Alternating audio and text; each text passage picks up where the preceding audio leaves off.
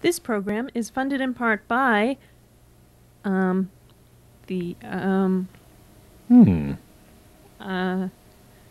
one, okay? So stop making fun of our sets. Yeah, people think this is easy. You know, I mean, it's not easy being us. Previously on Dirty Laundry. Hey, if we stay sharp, we keep moving, we will be untouchable. City Hall, here we come. What right does Sid have traveling around the earth and talking to world scientists while I'm stuck in this place? Have you seen that waste of a butler of mine? With me in your corner, you can make even more money than that. You have more power than you could ever imagine. You wouldn't have to work for that slave driver Blanche anymore. Due to some irrefutable evidence that had surfaced just last night, I am reopening the investigation. I'm asking for the immediate release of Tina Timpson. Honey,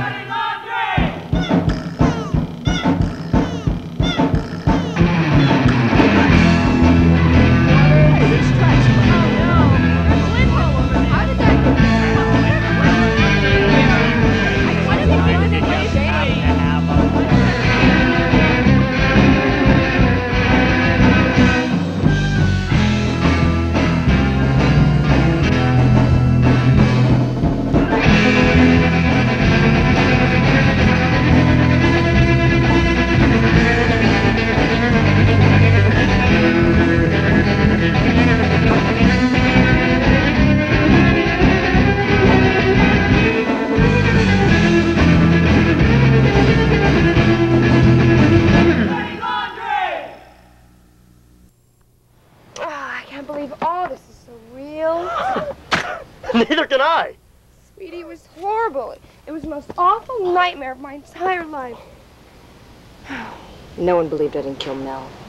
Not the police, not the jury, not the news media. Everyone had me tried and convicted. I came this close to dying in the electric chair last night. Why didn't you? I'm kidding. I mean, honey, this all happened so quickly. I mean, last night you said it yourself. You were tried and convicted. You were in the electric chair. You were fried last night, for crying out loud. Why are you free and clear this morning? Well, there was a witness who saw me in Clearview at the time of Mel's murder. Oh, the next town over? Yes. As you see, it was a store where I was going to buy the fertilizer for my herb garden, like I said. And it was closed, and someone saw me there. Really? Yes. You see, it took longer than I remembered to get there, and I knew it was going to close soon, and... Watch it! Me watch it! I didn't just kick your leg! Well, I wasn't camped out on the sidewalk.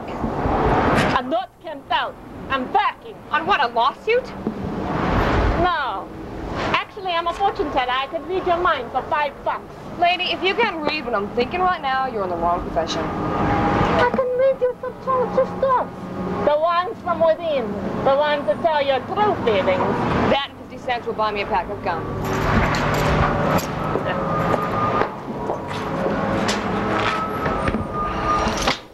Damn it!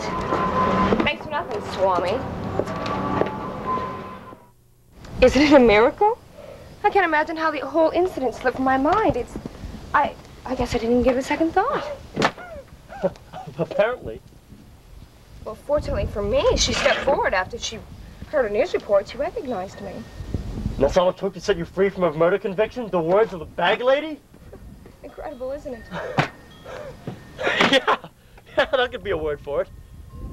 Well, I have to go change now. Change? Change for what? The press conference, sweetie. They're gonna be here in about an hour. Seems that I'm now the martyr of Cedar Falls. I could play this to the hilt.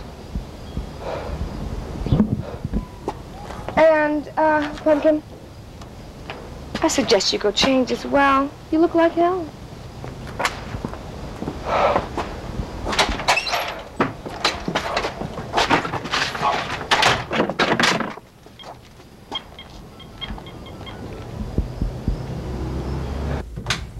Abacus.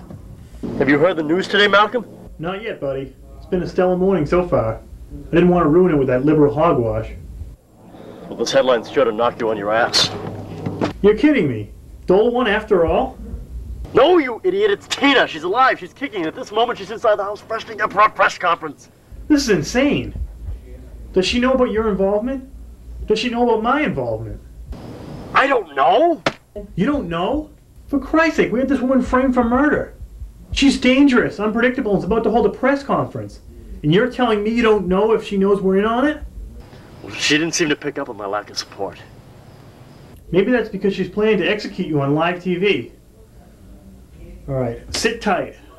I'll be down there in a minute to handle damage control. Maybe we can take advantage of the situation. All is not lost.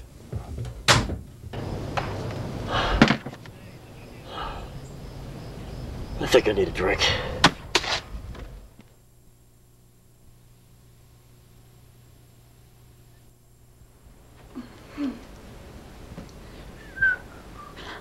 Hello.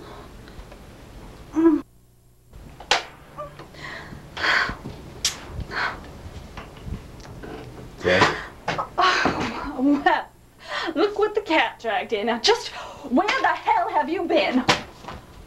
Well, man. Never mind, Giles. Because of your poor work ethic, all my poor homeless people are going to have scorched undies. And if you think for 1 minute that you were going to get paid for this week, then you can just... Madam. Giles, I will accept your apology later. Now, you just skedaddle on over here. Shut up. I've come here to retrieve my belongings. Guys, I haven't found you yet. Please, there will be no need for that. I have listened to your ranting this long for one thing, the love of money. And as you will come to realize, I am swimming in it. In fact, I have enough to buy this place. That is, if I felt like slumming it. Giles, wait, What have you done with my Cadillac? Oh, I left it over on Grove Street. Oh. And Elm Street. Oh. And Willow Street. Oh. Oh, murder! Oh, my baby. Oh. Hey, Mr. Timpson, please, a few words. Please, step up. Mrs. Timpson, a comment, please. Mrs. Timpson, you killed Mel Haynes. Thank you very much for coming today. I would, I'm sure many of you have questions regarding my last-minute pardon. However, I would first like to start off by saying that I told you people before that I was in no way responsible for the brutal slaying of Mel Haynes.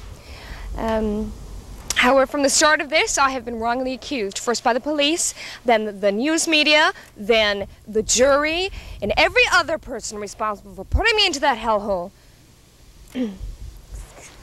But fortunately, I was saved. Saved by the unselfish actions of one lone individual who, from the first time I saw her, I knew that she was the type of person who would go out of her way to assist one in need.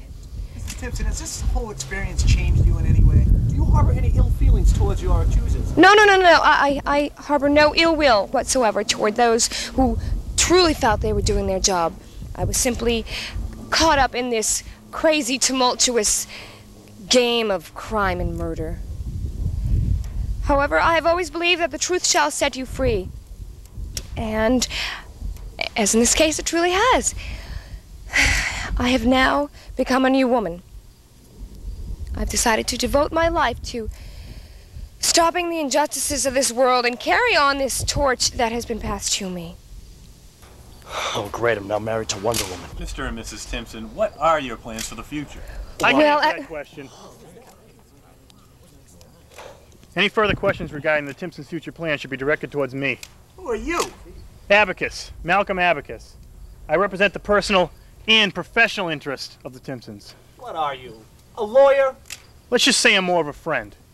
A friend who has the compassion enough to see these two people as victims, tangled up in the twisted web of criminal and political injustice. You mentioned the Timpsons' professional interests. Just what might those be, Mr. Abacus. Malcolm Abacus. The Timpsons are very concerned about the political system here in our great town of Cedar Falls. The mayor's action, or shall I say lack thereof, during this whole trial and conviction, should prove to you folks that the need for changes should be necessary and it's immediate.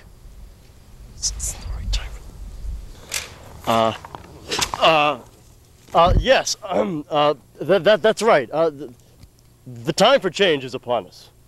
How many more innocent victims will fall victim to the twisted bureaucracy of this town's legal system before someone stands up and says, no more? Residents of Cedar Falls, I humbly request your permission to be that someone. Mr. Timpson, just what are you saying? What he's saying is with great fervor that we're proud to announce the candidacy of Mr. Tim Timpson for the seat of mayor of Cedar Falls.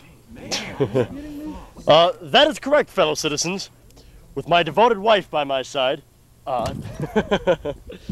there is no one who can stand in the way of the uprise of justice and the suppression of corruption. I defy you, Mayor Newell, to face up to the challenge or get out of the way. Fellow citizens, are you with me?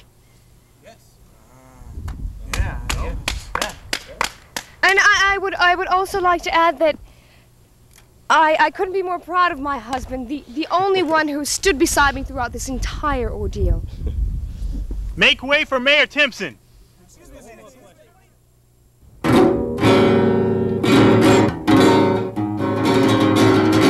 you feel it? I can feel it. It's just oozing.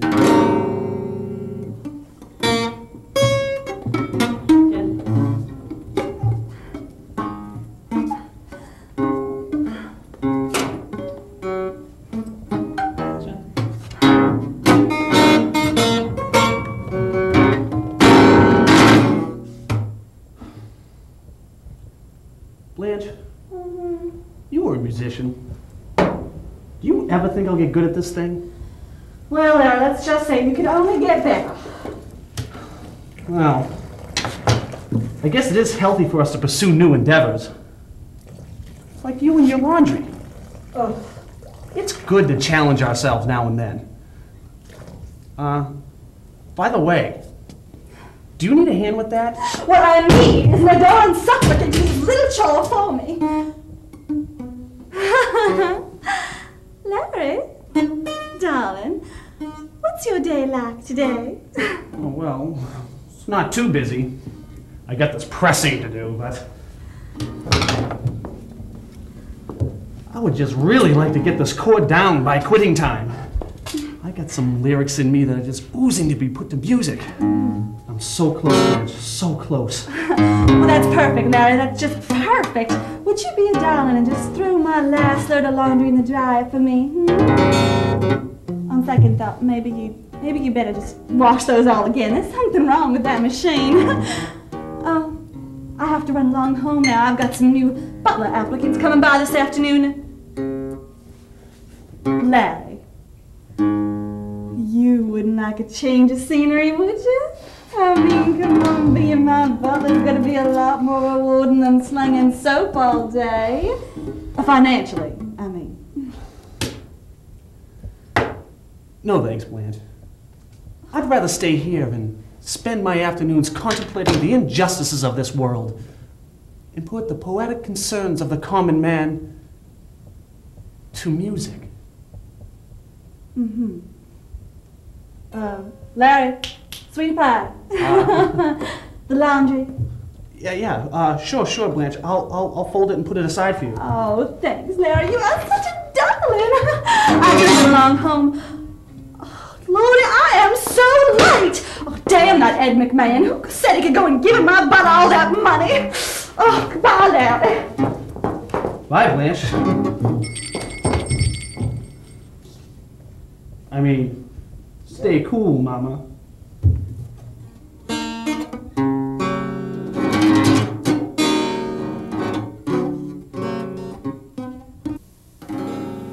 I just gotta let it flow. Feel it.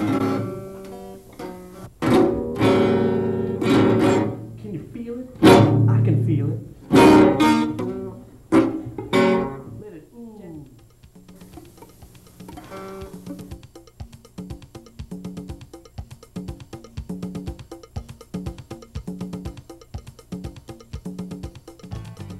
The club was filled with electricity. I stood casually by the side of the dance floor and watched the crowd work through the latest dance craze. I miss that life, being carefree, lost in the music of the night. Those days are behind me, however, ever since the accident. But I can't seem to stop coming. Maybe it's my penance for the way I had treated the ladies when I was on that dance floor. Maybe it's my hope of finding a way to return. Somehow, some way. The accident seems as if it happened just yesterday. This past year was so surreal. Just spinning lights, loud music, and me standing by the dance floor, watching and waiting for the courage to step back on that floor and envelop myself within the crowd and the night. How did this happen to me? Why did this happen to me? One moment, I was on my way to winning first prize in the single category. The next moment, I was pleading with the emergency room attendant to save my life. I guess I should have known my limits. Jumping like that, it just wasn't natural. I knew that, but I had to try it anyway. The crowd wanted it. They always expected more from me. I was their star. Pardon me, would you like to dance? Sorry, sweetheart. I better not. Maybe next time. I just love this song, though. Don't you want to give it a try?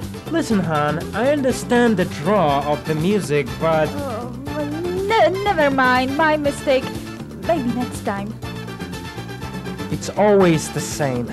They first see me as I was, then they really look at me and see me as I am. Why do I do this to myself? What evil, vicious game am I playing with myself? Oh God, I can't take this another night. The women don't want me, the bouncers wince as I enter, the bartender pities me by adding extra liquor to my drinks. This warped sense of reality must stop now, tonight. I must free myself from this self-imposed curse and sculpt a new life. There is someone out there who will learn to love me as I am now. Of course, I have to start with myself first. Only when I love the new me will someone else soon follow. So be it. Goodbye, nightclub. Your hold over me has been broken. I am no longer a dancer. I am me, a human being, a man. A man with his ass twisted to the front. Damn it! That's the 5th string today. I guess Jimi Hendrix isn't in my repertoire quite yet.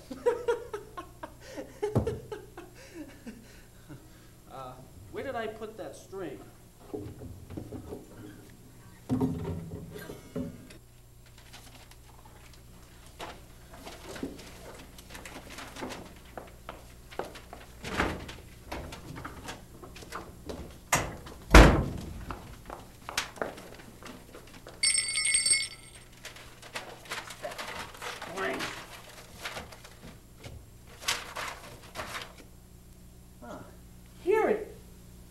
Hey, what the hell?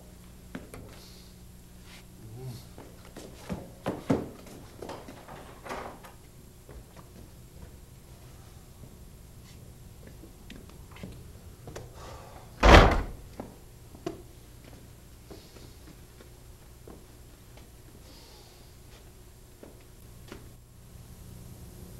guess Blanche isn't the only one having trouble finding good help.